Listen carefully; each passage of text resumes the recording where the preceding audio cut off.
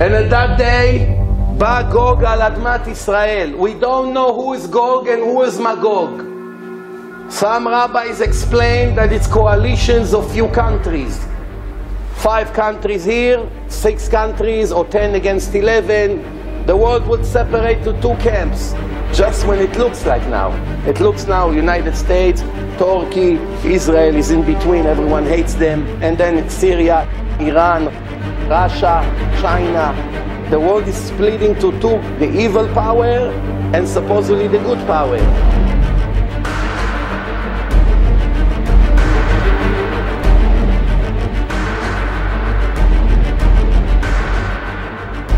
The Gog will come on the land of Israel when my anger will reach the highest level ever.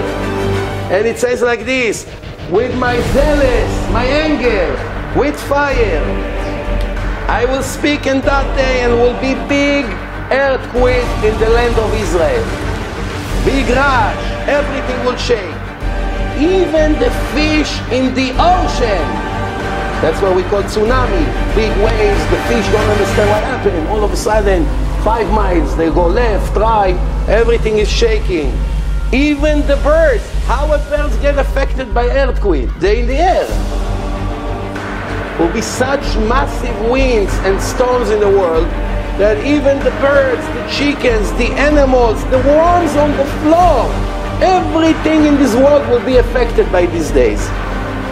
And all the mountains in the world will collapse.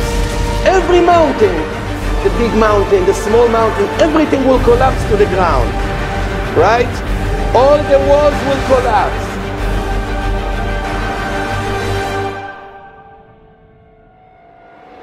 The Goyim, the nations will all gather together.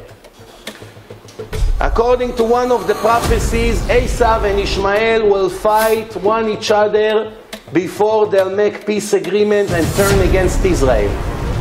Esav is all the Europeans, the Americans, the Russians, the French, Germans, British. They are one side. And Ishmael is all the Arabs. All the Arabs will fight the Arab Muslims against the Christians. Big holy war, supposedly. One religion against the other. They'll burn the Quran, they'll burn the New Testament, they'll put bombs, terrorism, big war. Many people are dying, and then they say, why are we killing each other? What for? Let's make a peace. It's all the Jews' fault. ונשפטי אותו בדבר ובדם ובגשם שוטף ואבני אל גביש אש וגופרית אמטיר עליו. Fire will fall from the sky on all the people, God forbid, that Hashem wants to pay them for all their evil ways. The sun will become dark. You cannot see the sun. The moon would look like blood before the arrival of the big, horrible day of God. Some things will happen in nature, and then the siren will be heard, and everybody would understand that's it. Now it's too late to become Baal Tshuva. You want to do something with that? Do!